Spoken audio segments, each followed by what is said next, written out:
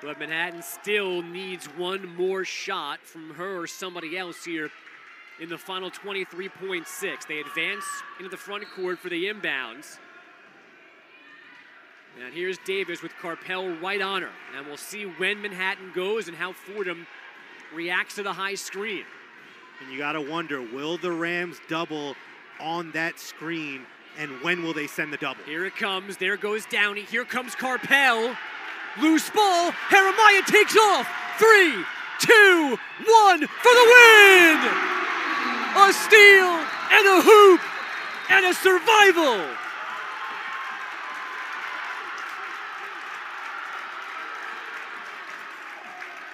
There are 0.6 of a second on the clock.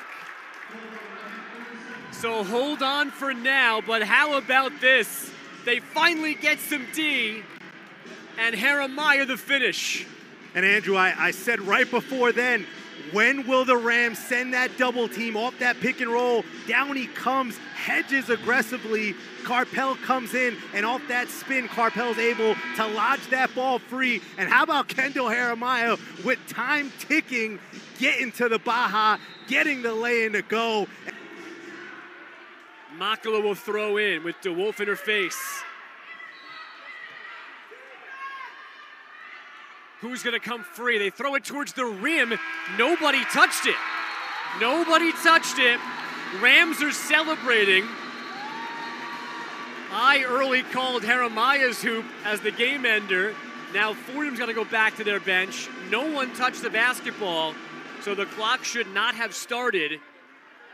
However, it'll be Fordham basketball. Carpel's just got to get it in. She does to DeWolf, and now they can celebrate inside the Rose Hill Gym. A 65-63 escape over the Jaspers. 10th consecutive win in the series for Fordham.